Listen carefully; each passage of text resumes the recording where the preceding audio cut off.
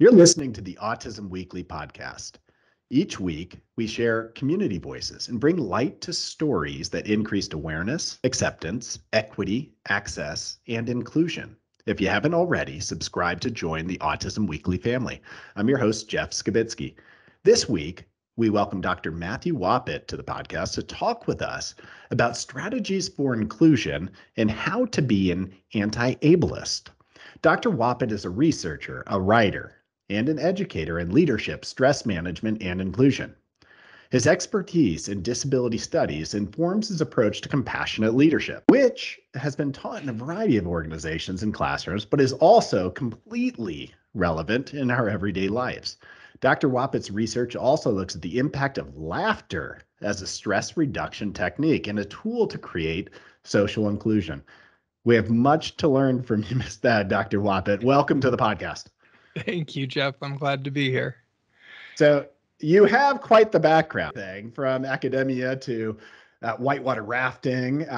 But I'm really curious is how you came about to being referred to as the laughter doctor. How did you get to that point and educating others on the benefit of this?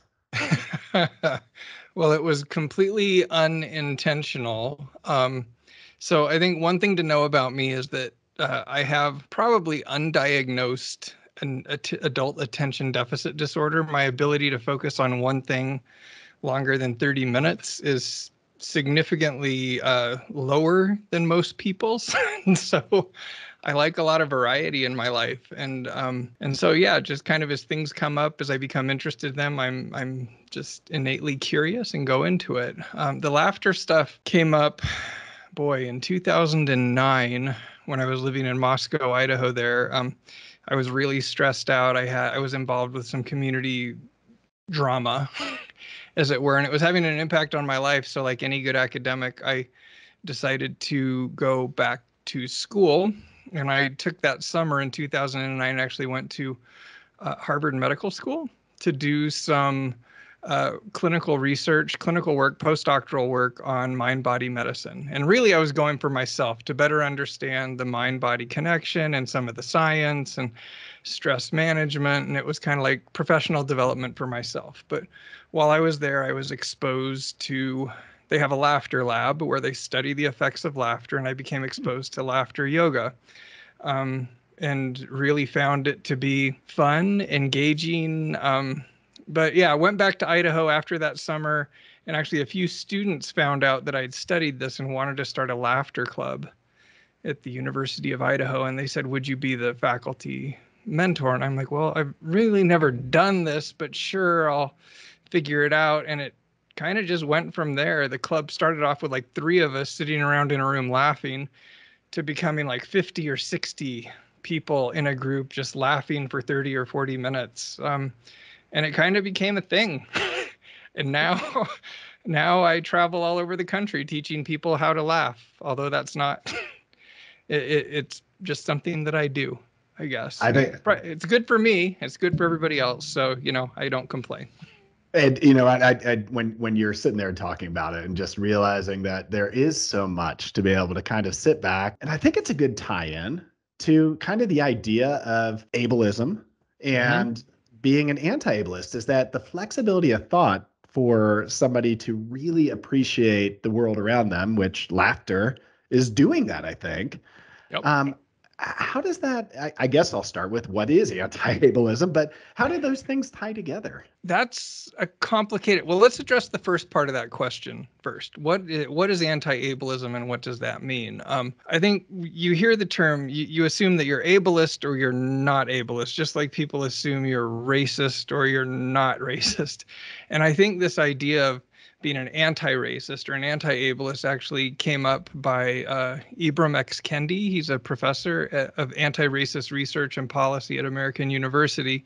He's written a few books that have kind of controversial, but he's really, I thought, encapsulated this concept of anti-racism, or if we apply it in disability, anti-ableism really quite well.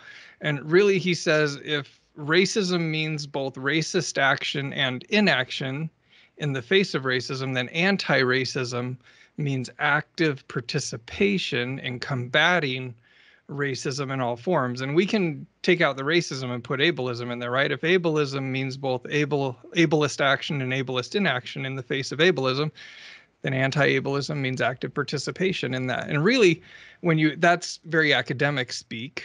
When you break that down, it really means that to be an anti-ableist, you're taking active steps to counter and address the ableist norms within our society. It means you're not just neutral. It's not like, oh, I'm not ableist, a lot of people like to think that neutrality is okay, I guess, or that's how I'm not racist, I'm neutral. I don't take a position on this, or I'm not ableist, I'm neutral. I mean, and I think Desmond Tutu said it really well. He said, if you're neutral in situations of injustice, you've chosen the side of the oppressor, right? If an elephant has its foot on the tail of a mouse and you say that you are neutral, the mouse will not appreciate your neutrality. I mean, so I mean, to be anti-ableist means that we're not just saying we're not ableist. It means that we're taking active steps to actually do something about it. Does that make sense? I think it does, but what might help to put it into perspective is when you think about ableism as it pertains to disabilities, and let's use autism as our focus here. What would be some examples of maybe ableist viewpoints or ways that perspectives kind of enforce that view within society right now? Yeah, it's actually interesting to think about that, and making it practical is, I think, difficult for some people because it does require thinking outside of the way that we typically look at, especially disability within our society. But it just means you can't treat somebody with a disability the same as everybody else. To truly address ableism, it requires us to do something. So I think inclusion is actually a great example of this. A lot of times when we think about inclusion, especially within schools, a lot of times people assume, oh, I've put the student with a disability in the regular classroom. They're included. But just because they're there doesn't necessarily mean that they have the supports and they have the services and everything that they need to actually take advantage of that classroom setting, right? And I've done inclusion research there in Idaho and Washington and Utah, and I've seen so many situations where we have kids with disabilities sitting in the classroom, and you talk to the teachers like, oh yeah, they're included, but they're sitting in the back of the classroom, not involved, not engaged, maybe even working on completely different work than the rest of the class, but they're there. And so we're saying, oh, they're included.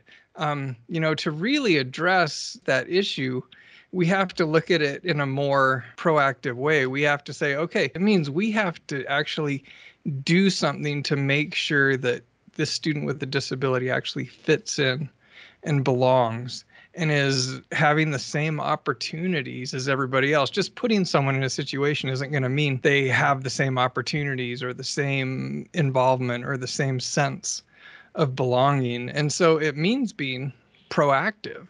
It means saying, yeah, it means maybe doing something a little bit extra, right? To ensure that that person who is different, whether it's race, disability, whatever the case may be, has an equal opportunity to participate in the environment. And again, I tend to get a little academic on these things. No, you know what you're illustrating there. It's ironic that you chose the school setting for that. Is my daughter had come home probably about 3 or 4 weeks ago, and it really it hit home to me as a clinician in this field.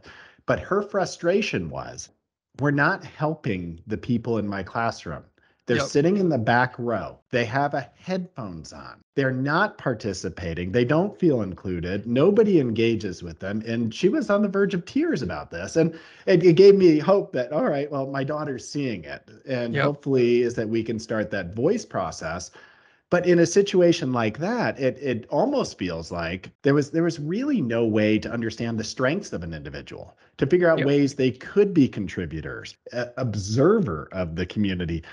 Is that kind of the idea of being an anti-ableist is similar to what my daughter might have been feeling, but acting on it and letting people know, listen, we need to do something. I need to figure out ways as a peer network to involve them, but my school needs to step up and do something.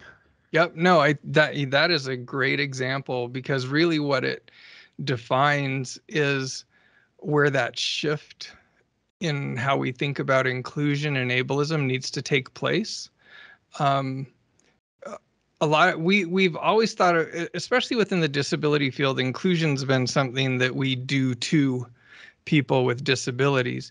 But if we look at inclusion research in any way, whether it's disability, race, gender, ethnicity, I mean, there's lots of inclusion research looking at different aspects of diversity. The way that you really include somebody and address those underlying attitudes is by the people who are insiders, who are in that situation, taking ownership and saying, we want everybody to feel like an insider. We don't want anybody to be here as an outsider. And so the shift doesn't mean putting the person with a disability in place. When you put a person with a disability in a setting, so let's say a regular ed classroom, essentially what you're saying is you're telling them, oh, we want you to fit in, right? And fitting in places the responsibility on the individual to adapt and change their behaviors to meet the needs of the norm. And that places all the responsibility on that individual, who already is different in one or more ways than the majority of the group. Inclusion, and the way I would refer to it as belonging, actually flips that on its head. It says fitting in is difficult. Fitting in is stressful. Fitting in is really hard for anybody who's ever been an outsider and you're trying to fit in. It's not the way that we want to feel. So to really address the issue, it requires everybody in that setting, your daughter, the other students, the teachers, the administrators, to say, this isn't okay. We want this person to be involved with this, working in our groups, learning the same stuff we're learning, participating in the activities. We don't want them to be over there doing their own thing, because that just, in many ways, that just calls more attention to their difference. No, So absolutely. I mean, I could definitely see that, and I could see that taking place where, especially as children are developing and their peers are developing, is that the more that you cause that inherent difference to be highlighted, is right. that instead of being able to celebrate the difference as far as how does this person affect my life in a positive way? What are the things that they're contributing? What are the strengths that make me better by being a part of the community, a part of the group? It almost becomes an outsider insider, like you described, which is scary. What are the barriers? I mean, one of the things I look at in my community is the fact that there aren't the resources to be able to do it effectively all the time. It is harder to be able to really create kind of that sense of belonging versus a sense of being there. Yeah. I Yeah. mean, what are the barriers that we run into? There's got to be cultural barriers with our society. There's got to be a variety of things. What do you see? Yeah. I mean, well, belonging is something that we're all, and you're going to notice I'm shifting my language from inclusion to belonging, because I think, especially with relation to disability, the way that we talk about inclusion has changed, and it means more a place now. People think of inclusion as a place. They're in that place. And so, that term belonging, I think, redefines what we actually want to see. And belonging, like you said, is about more than inclusion. It's about helping people, like I said, who feel like insiders instead of outsiders. And it really, if we think about what that sounds like, it means that a person can walk into a setting and say, can a person like me belong and succeed here? And there's lots of factors, both in the physical environment and in the cultural environment, that send those messages. So it means that when you walk into a setting, that you're going to see others who look like you. You're just going to see others who communicate like you. You're going to see others who want to spend time with you, right? Who greet you as a member of the group. You see representations of people like you in the content, in the videos that are being shown, or in the books that you're reading, or in the posters that are on the wall. You see yourself. Because when we see ourselves, we're like, oh, I must fit here. It means that you have role models in those settings who are like you, who have leadership roles, and who can provide mentorship and say, I've been through this and I did it. You can do it too. And so all of those little cultural things, yeah, it requires a cultural shift. And again, the burden of the responsibility can't be on the person who is different. The burden of the responsibility has to be on those who are in the culture and make that culture. And it does require changing behaviors. And again, I think that's where we've fallen short. We focus so much on changing the behaviors of people with disabilities, people with autism spectrum disorders, whatever it is, to fit the norm. But the fact is that a lot of times these are behaviors or attributes that you can't change, right? A person who uses a wheelchair, they can't just decide, I'm not going to use a wheelchair and I'm going to walk today, right? That's not how Mhm. a person, I mean, a lot of these things that make somebody different are immutable. They're not changeable. And so you can't, expecting the person to change and adapt is not realistic, although I think that's how we've thought about it. And again, I think we need to shift that and say, okay, it has to be the students, it has to be the teachers, it has to be the leaders, it has to be the employees, whatever setting it is, who are changing the way that they think about who they want to have in their group. And so the Yeah. intervention, again, can't be about treating the person who's different. The intervention has to be for the majority to change Hmm. those attitudes, because attitudes lead to behaviors and behaviors lead to culture, right? Mm, No, so, absolutely. And yeah. and the way that the way that you actually described that initially, and going to into the idea of seeing ourselves in the Hmm. environment and helping to kind of build esteem that way, to realize I do fit, I belong.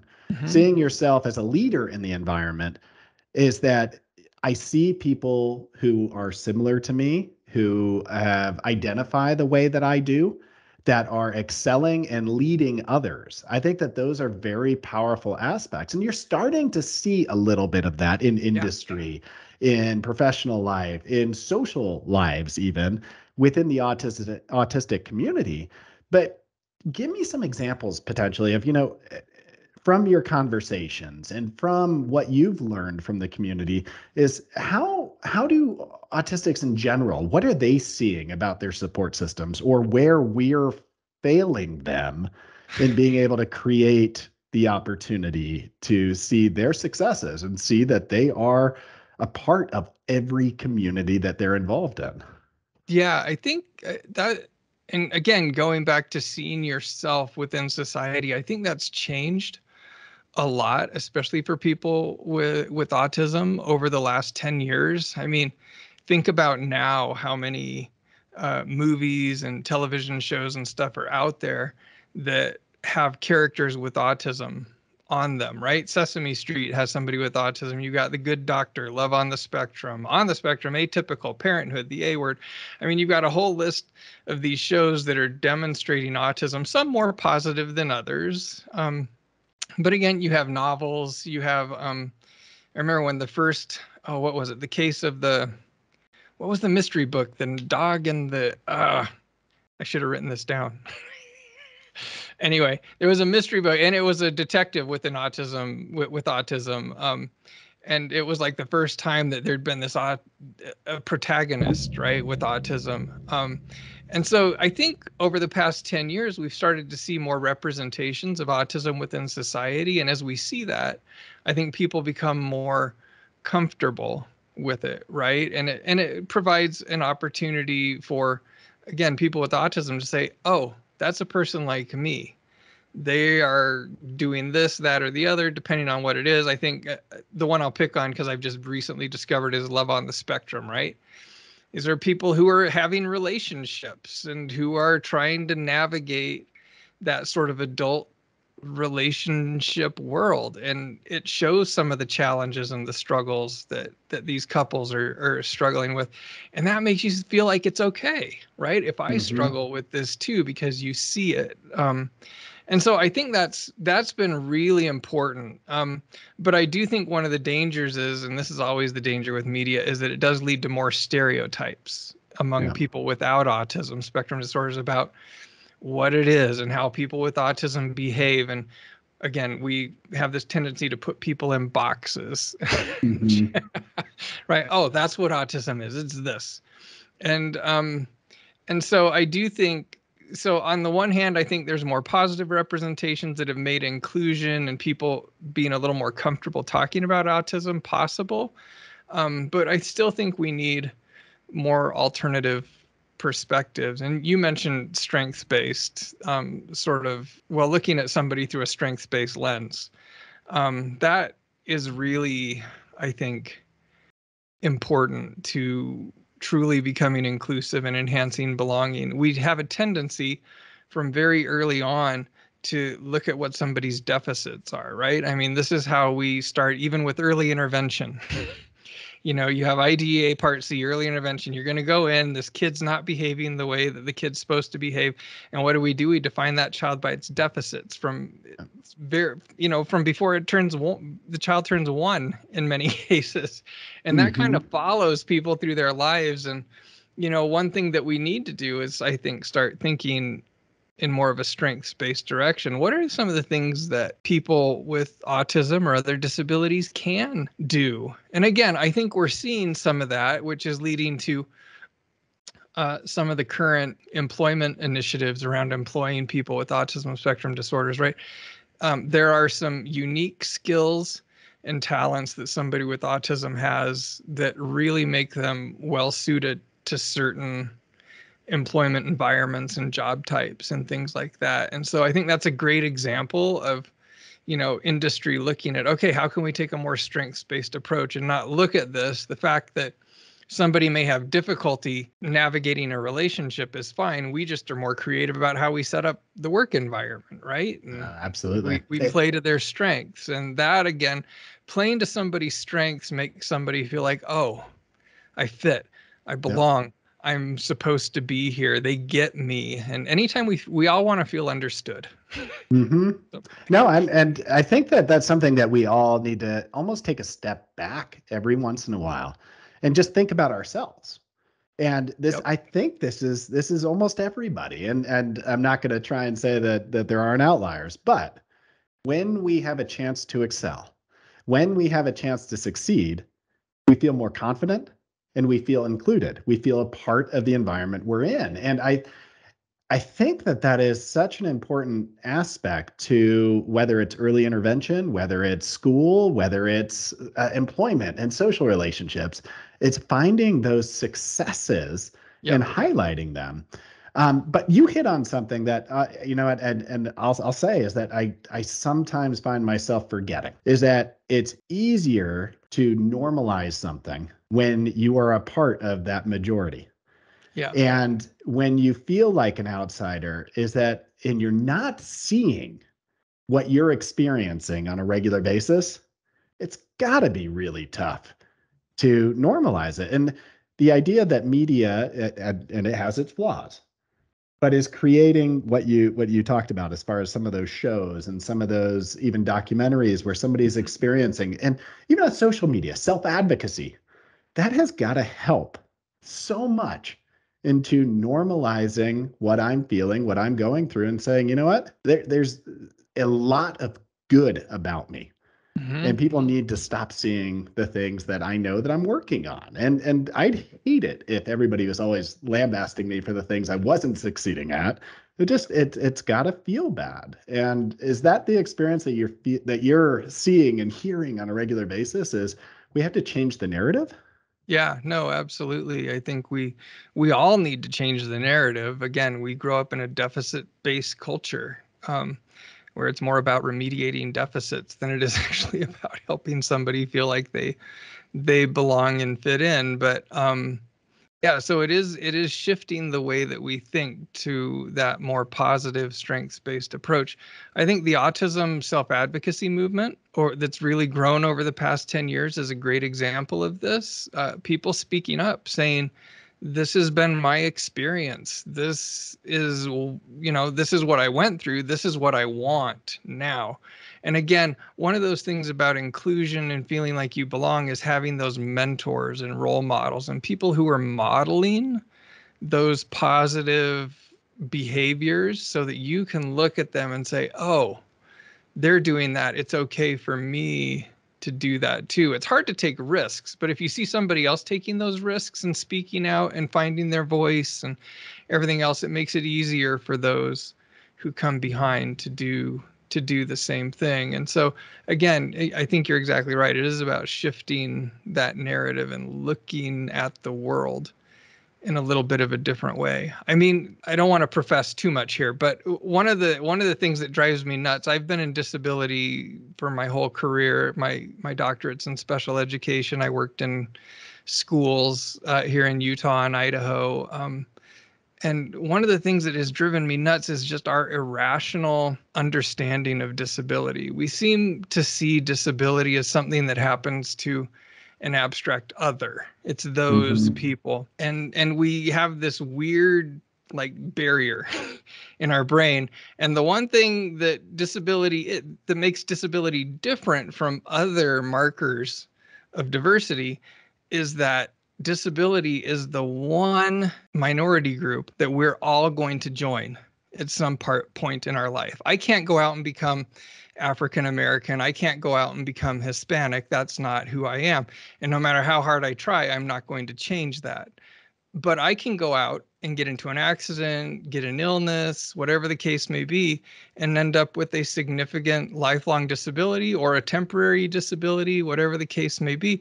And that's all of a sudden becomes me. And so when we're talking about inclusion and disability and everything else, again, we have this way of thinking us versus them. But really, it's about all of us. A great example of this is a friend who I had in Boise. There, I won't share names or anything else, but he's a lawyer, and he had an office in one of the old the old historic buildings in downtown there. And as a historic building, there were exemptions to ADA. And although there were people who were asking them to make ADA accommodations and make the office more accessible, they really fought to maintain the historic nature of the building. And really his excuse was, well, I don't have any clients with disabilities, so I don't need to make it accessible. I don't serve that population of people. And oddly enough, he was a bike racer. He was out riding his bike in Meridian one day, was coming around a corner, got hit by a car, ended up in a really terrible accident, ended up in about a year's worth of surgeries and hospitalizations. He ended up paralyzed and using a wheelchair. And the odd thing was, once he'd gone through rehabilitation and everything else, he was ready to go back to work. Guess what? He couldn't get into his office. Because he thought that this was something that happens to those people. Yeah. And yet it's not. It's something that happens to all of us. Mm-hmm. And so when we think about disability and whether it's autism, and yes, there are aspects of autism that, are sort of genetic and inherent in somebody. I'm not going to go out. I don't have an autism. I don't have a diagnosis of autism. But that doesn't mean that I won't, right, acquire another mental illness or a cognitive impairment. I write a high fever of 106 for a couple of days, and all of a sudden my brain's different. Yep. And so anyway, I just think the way that we approach disability in many cases is very irrational. Mm-hmm. And the thinking of us versus them doesn't make any sense to me. When we Yeah. think about disability, we need to be thinking this is something that applies to all of us. And what I do to help somebody fit in and to feel like they belong may in the future help me as well. Yeah, I mean, you're a self-advocate before you even realize that it is advocating for yourself. I mean, Yep. it's one of those interesting kind of situations where you can do more now to be able to help yourself feel more included in that situation. It, one thing that you hit on is irrationality, and to be honest, is that and I'll talk for just kind of putting in the autistic lens again, is that there has been a lot of patience from the autistic community for the irrationality of society to catch up a little bit. Yeah. And the persistence of, let's try and form the voice. Let's make sure we are represented. Let's see and make sure that people understand what those strengths are and how to be able to make sure that we are active, engaged members of the community. It's hard, and resilience is hard to continue to have. And this is where I kind of want to hear a little bit more about Dr. Laughter, is that, to be honest, I don't know that I could understand giving up and just saying, you know what, it is us versus them, and forget it. Like, so how does laughter play a role in just kind of getting through those tough moments? Okay, so let me go back and actually address an earlier question I don't think I quite answered and tie that into laughter, if that makes sense. As we were talking about inclusion and belonging, one of the things that we've overlooked is the fact that inclusion has become about a place. Somebody's in a place. Belonging, though, and inclusion's hard to measure, right? Is somebody included or not included? The interesting thing is we can measure belonging. And the thing we've discovered about belonging is that belonging increases resilience. Belonging, people who feel like they have social support, people who feel like they belong, tend to be happier, they tend to be healthier, they tend to live longer. There's lots of research in aging and racial disparities and disability that show this over and over and over again. This is really caused by what's called the social buffering hypothesis, that being together helps us feel safer and more supported. This is why zebras run around in herds and fish go in schools, because when you're in a group, right, you kind of blend in, or hypothetically blend in, and that helps you feel safer from any external threats if we go to the biological sort of basis of it. But some of this research on belonging has become really interesting over the past 10 years in looking at how does fitting in really help increase resilience. And if we look at some of the studies that have been done on minority college students, right? We see that students who come into college who are from a racial minority and go through a belonging treatment, and then you have a control group. What we find is the students that go through this belonging treatment, it actually increases their academic performance by 79%, and their health outcomes are better than the control group. They have fewer illnesses and fewer trips to the doctor. So you can actually measure the impact of feeling like you fit in. Belonging in workplaces, if we want to look at it from a more positive point of view, workplaces where everyone says, oh, I feel like I belong, I feel like people understand me, there's a 55% increase in performance, 50% reduction in employee turnover, 75% decrease in sick days. I mean, so we have really measurable impact factors of this belonging and how it affects us personally. It makes us healthier, happier. And so that belonging is a key element of cultivating resilience. And one way to really enhance that belonging is through laughter. Now, a lot of times we think of laughter, especially here in the West, we think of laughter as something silly, right? And we're trained not to laugh, right? Serious people don't laugh. A serious person is walking around with a scowl on their face, stressed out, and those are the important people. But laughter is actually, the research on laughter shows that laughter is a natural stress management, and it's a communication tool. So there's research on laughter in lots of animals: dogs, cats, rats, monkeys, dolphins, most herd animals. And what we find in animals is that laughter helps animals feel safe. I don't know how geeky you want me to get with this. Laughter in animals is called chuffing. And so it doesn't sound like laughter in animals, but I'll tell you. So I grew up in Alaska, and I like to use the example of bears in Alaska. So bears are relatively solitary creatures. They have huge territories. They're not social really. They do come together when there's a large food source. Mm-hmm. And when bears come together, they communicate. Now, they don't talk, but when a bear comes across another bear on a trail, there's really two things that they do. One is they try to intimidate the other bear, and they do that by standing up, making themselves bigger, popping their jaws. They actually open their jaw and pop the hinge of their jaw, which makes this sort of threatening noise. Now, if a bear comes across another bear and they are relaxed and they want to say, okay, it's okay, I'm not aggressive, they chuff. So, Huh. and so it's a forceful exhalation. And people hear this and they're like, oh, they're going to fight. The bears are angry. Well, no, the bears are chuffing. And that chuffing, when one bear hears the chuffing, it's like, oh, this bear's not aggressive. And the other bear chuffs back. And the other bear hears that and says, oh, they're not aggressive. And they kind of pass. And everybody who's watching is disappointed there wasn't a giant bear fight. But, but herd animals do this too. If you, I don't know, well, you're up there in Idaho, there's a lot of hunters and stuff. I used to go hunt when I lived in Moscow.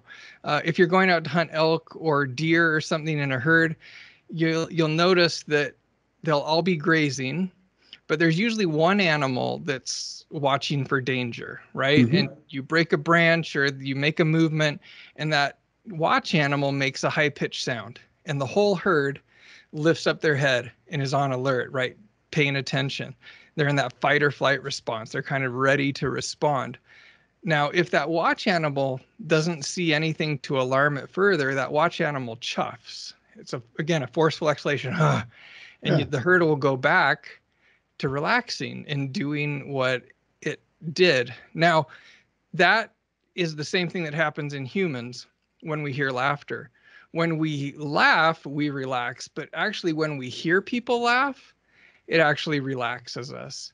Huh. And when we relax, it actually turns off that fight or flight response, that stress response that makes us anxious and do I need to protect myself? Do I need to be careful? Do I need to, that laughter relaxes us and it allows us to say, oh, I fit in here. These Mm-hmm. people get me. I belong. Actually, laughter is one of the few things that actually releases oxytocin. And I don't know, oxytocin is called the trust hormone. And so it's the hormone. It's released very few times in a person's life naturally. It's released when you have sex. It's released when a mother's nursing her child. And it's the hormone that actually creates the mother-child bond. Okay. But it's also released when we laugh. And that's why somebody who you've genuinely laughed with, you feel like you have a deeper connection with them because Huh. you've actually released that oxytocin, which has created a chemical bond between you and that person. You implicitly trust that person because of that natural effect of laughter and that Mm-hmm. oxytocin that was released. And so anyway, we could get all geeky and weird with laughter, and you can tell I get really animated about this because I love it. But it does sound like is that, I mean, one of the most important things for building community, building relationship, building trust is occasionally putting your guard down, Yeah. which is appreciating one another to the level where you can share an experience like laughter and Yep. share that opportunity, which I think sometimes if you're constantly evaluating yourself against somebody else, is that you're on guard. You're always sitting there trying to know what can I do, what I can't I do, or how do I perform here versus just being, which I think is the ultimate of belonging, right? Yep. Is that if you could be Yep. yourself in a situation and feel successful, is that you could ultimately share that experience of laughter and belong. Yep. I think it's kind of cool the way that you illustrated that.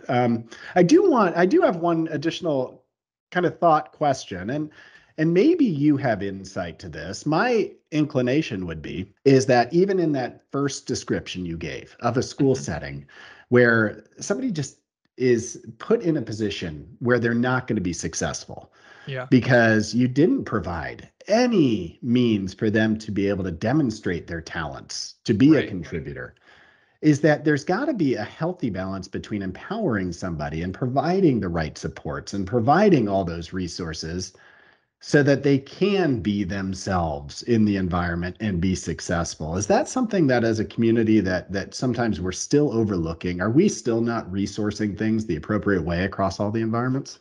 Yeah, no, you're exactly right. And I think that term that you bring up, community, is really, really important. Um, we need community. We need to feel like we're connected. We need to feel like people see us. We all want to be seen and acknowledged for who we are. And I think frequently, especially here in the United States, we've become so focused on efficiency and just getting to the task and just getting stuff done, that we overlook the importance of building that community and creating situations where people can share who they are and people can become comfortable and learn about that. I mean, I think about the first day of class at the university, right? Well, even when I taught in high school, you go in, you hand out the syllabus, you say, okay, this is what you're going to do. And you just start jumping in to right doing the lessons, and there's no time. You're going to spend an entire semester, maybe even a whole year with these people. Taking a week, maybe even 2 weeks, to build some community, to help people meet one another, to really create situations where people have a chance to share what they're bringing to the setting, um, really makes a huge difference in the tone. And actually, when you do, again, these are called belonging interventions, and that's a whole other topic. But things that you do to create community and create belonging actually shows that, in the long run, you get more accomplished. It's higher quality. It's just more effective. It's a more effective setting. People are Yeah. just, when people feel safe and people feel supported, they just perform better. And so, No. yes, it has to be intentional. And that, I mean, that's the intent to it, I think, is the part that I feel like oftentimes people don't know where to go. They don't know how to build those skills. They don't know how to be able to access. I mean, I look at my daughter, is that she had the empathy. She wants to do the right thing, which as a father, you're proud of. Right. Yeah. But developing those skills to be able to act on that, or for others in the community that are saying, you know what, I want to be able to create belonging. I want to be able to create inclusion, which by term you've already defined is that sense of community and belonging.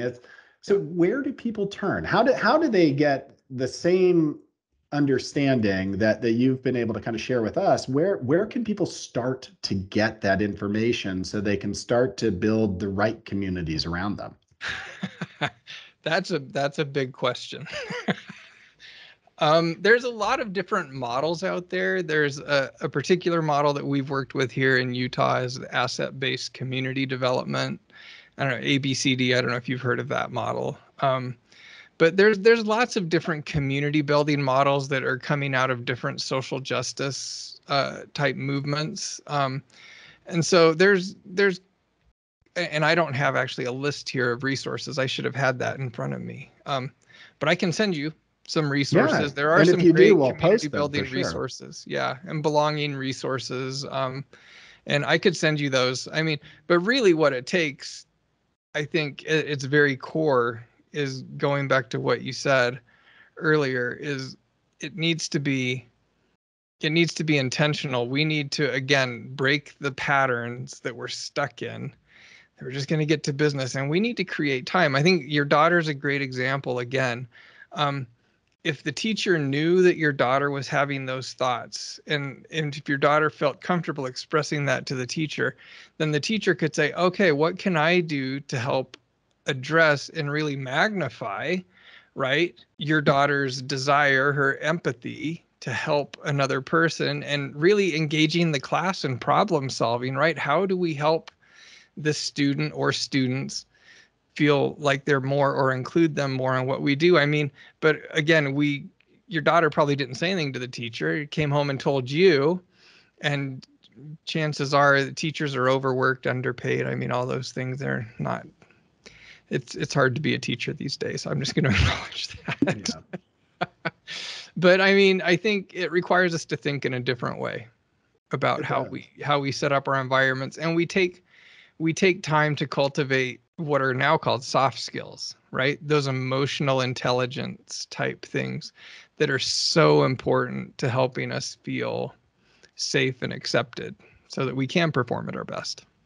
No, and I mean, I think that they're called soft skills, but they're skills that enable us, like you said, to be able to do almost anything Yep. in the world around us. And without those skills, is that we lose our power, we lose our abilities, we lose our chance to be influencers. Yep. And I think it's important. So, Dr. Wappett, I definitely appreciate you coming on and sharing your experiences, but I do want others to be able to access some of the material that you've been able to put out there as in the field of academia and in some of the presentations that you're doing. Where can people find that information about you and about what you've been working on? So there's several places. I have a website, so matthewwappett.com, my name. Then you can go to the Institute for Disability Research, Policy and Practice, so idrpp.usu.edu here, and there's a lot of resources on there. I'm also on social media. I think I sent over all those handles. And if you want to do more laughter and stuff, I've started putting stuff up on. I know I took the leap, Jeff, and I got onto TikTok with my kids. Ah, My kids' encouragement, and I'm trying to do laughter stuff on TikTok. So if you want to see laughter and understand more about the science of laughter, there's stuff there. But LinkedIn, Instagram, Facebook, it's all my name. I'm the only Matthew Wappett in the world, I think. So well, not we hard to appreciate find. it. And I know that I mean it's a lot of information, and there's just I mean Yes. people will have to take baby steps, and like you said, the resilience and persistence to this is so important. But even if we can make things better a little bit at a time, that's kind of the goal, is that we all continue to improve, and accessing a lot of the resources I think is the Yep. way to do it. Is education is power. So thanks so Yes. much, Dr. Wappett. We appreciate you coming on. Yeah, you bet. Thank you, Jeff. Thank you for listening to Autism Weekly. We hope you tune back in next week to learn more about autism in the real world. Autism Weekly is now found on all the major listening apps, including Apple Podcasts, Google Podcasts, Stitcher, Spotify, Amazon Music, and more. Subscribe to be notified when we post a new podcast.